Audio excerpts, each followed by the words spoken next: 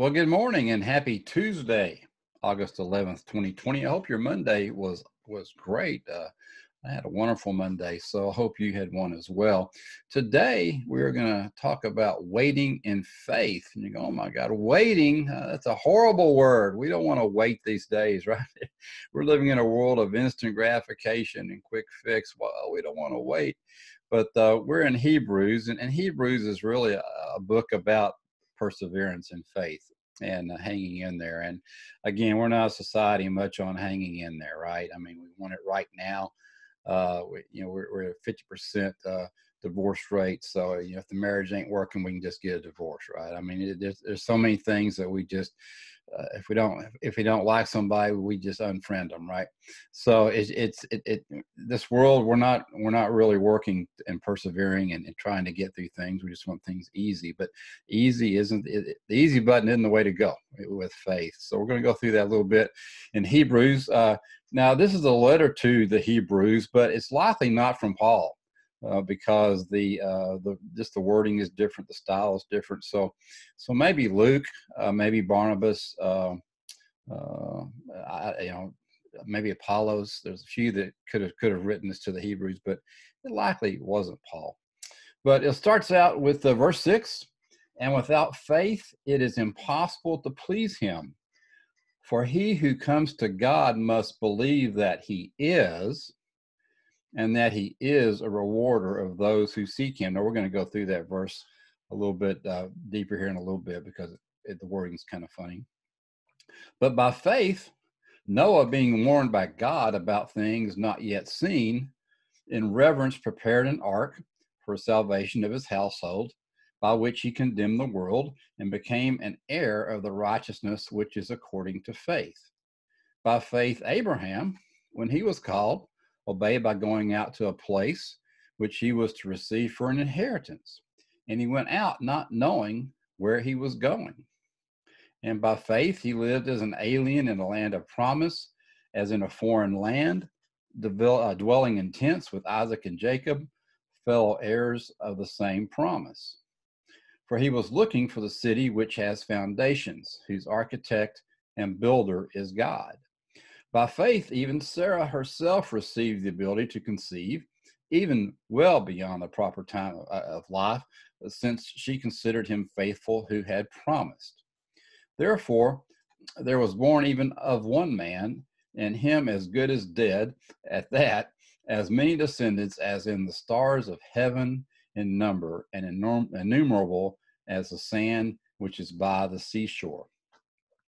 All these died in faith, without receiving the promises, but having seen them and having welcomed them from a distance, and having confessed that they were strangers and exiles on earth. For those who say such things make it clear that they are seeking a country of their own. And indeed, if they had been thinking of that country from which they went out, they would have had the opportunity to return. But as it is, they desire a better country, that is, a heavenly one. Therefore, God is not ashamed to be called their God, for he has prepared a city for them.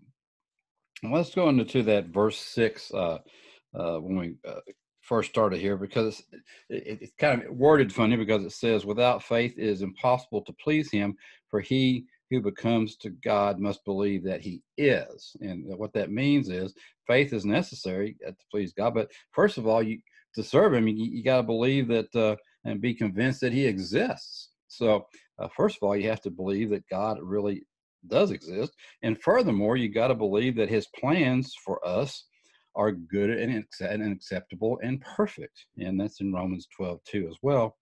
But we must trust in the Lord enough to walk in the center of his will. Now, not to the left and not to the right. We want to walk in the center of his will, even if his commands seem unreasonable, impossible, or don't make any sense to us. Like the biblical heroes of old, we bring even the smallest decisions to him, knowing he will lead us in the best way. And once again, I've always talked about having your own personal board of directors. And if you're going to have ahead of the board. God's a pretty good one to be at the head of the board. So, go to the throne and uh, with boldness and make your request and your acclamations. Don't be shy about that. That's what God is there for. And we start the devotion out today. Uh, Really, I think from Charles Family he's talking here. He says, when I was a young boy, my mother let me plant some seeds in her garden. Although she explained that the plants would take time to appear, when nothing happened after several days, I decided to dig them up to check for progress. I found no plants, but what's worse, I also ruined the possibility of ever seeing any. So, and that happens in our lives, right? We go out and we don't see progress, and so we start digging around and digging around and digging around, and what we end up doing is ruining the possibility of anything ever growing or flourishing. But Hebrew 11 records examples of people who by faith waited for what God promised, even when it wasn't visible. And of course, the big one is Noah. Everybody thought he was crazy because he continued to build this ark out in this just dry, desolate area, right? Despite many intervening years until the predicted flood happened, right? And Abraham looked forward to the land of God promised through the fulfillment, though the fulfillment did not take place during his lifetime. And Sarah had to wait until she was well beyond childbearing age before God finally gave her the son he had promised her. And if we expect God to work according to our timetable, we're likely to face disappointment. The people mentioned in Hebrews had to wait many years. In fact, some of the promises made to them won't be fulfilled until after Christ returns. The Lord doesn't work like a gumball machine. We can't cash in a promise and assume the fulfillment will pop out. Ours is a long-term walk by faith.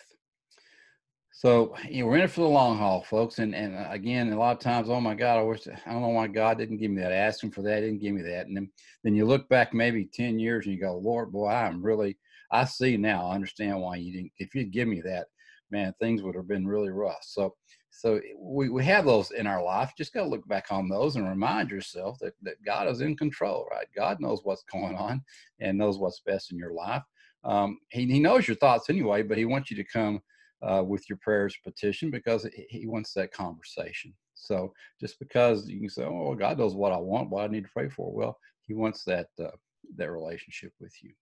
Okay. Well, Bible in 1 year, Jeremiah 9 through 11, we're rocking through it right now. We've only got, I think there's 52 or 53 chapters in Jeremiah. So just keep rolling in there and keep going and keep your Bible in 1 year. Keep that string going.